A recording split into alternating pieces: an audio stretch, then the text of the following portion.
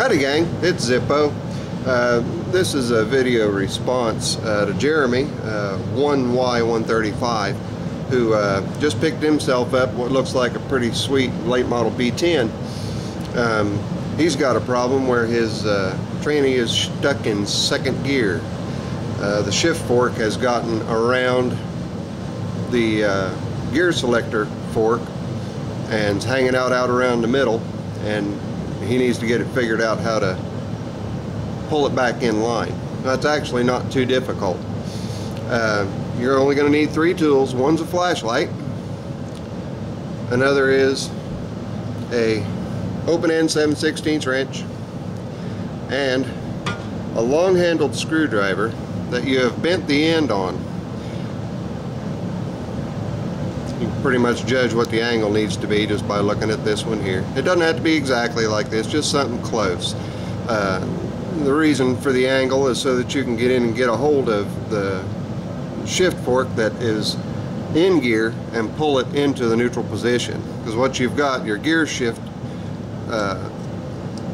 arm is, or the pin that's attached to this rod is in between.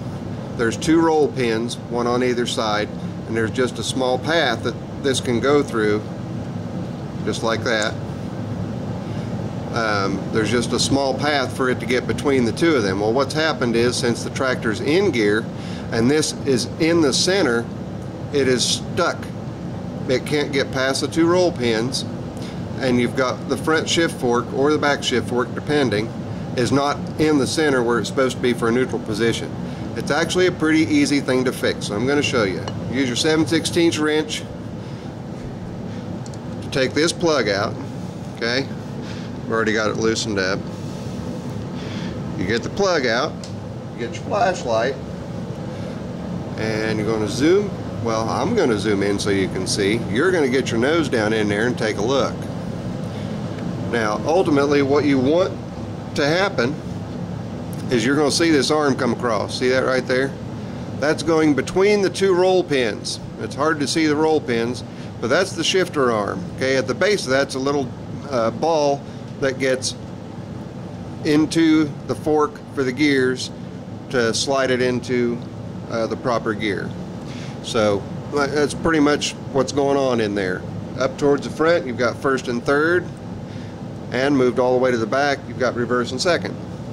So if you're pretty sure it's stuck in second gear, then you're going to take your curved screwdriver, and the curve is facing that way. You're going to turn it so that your curve allows you to move towards the back.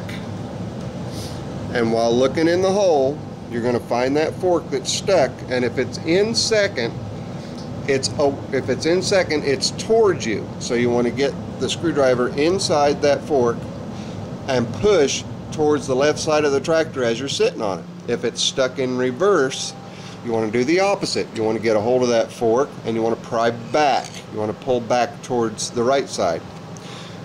All you want it to do is to get in the center. You want to pull it into neutral position. That's it. That's the whole deal. You get the front fork or the back fork stuck in between the shifter rod fork. That's all you've got to do. Take that nut off, or take the plug off, get your screwdriver in there, and you'll be able to see when you get in there with a good flashlight. Get in between the fork, just the same position that the pin on the shift fork would get into, and either pull or push to get them both in the center. You want them lined up with the two roll pins that you'll see down inside that I mentioned a little bit ago. And that's it. It's actually pretty easy to do, and you don't have to even have to take your tire off or take anything off at all. This is something I've had to do in the field a number of times, and I just always make sure I've got my screwdriver with me in my truck. That and an adjustable wrench, and I'm good to go if it gets caught between gears. So that's it. If anybody's got any other questions or any other problems they're trying to solve with their old Allis or Simplicity tractors, give me a holler. I'll see if I can help you out. This is Zippo. Later. I'm out.